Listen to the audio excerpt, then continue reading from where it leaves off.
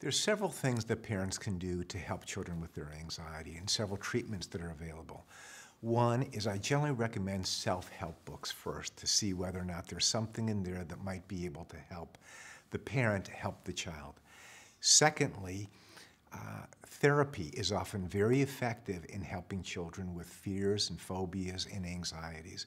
And within therapy, we find cognitive behavioral therapy, a specific type of therapy in which the child is taught very specific kind of tools to help them with their anxiety. That seems to be very helpful. As a last resort, and in some cases where the anxiety is significant, we will suggest medication, and the parent can talk to the pediatrician or a child psychiatrist to see if that would be helpful for that particular child.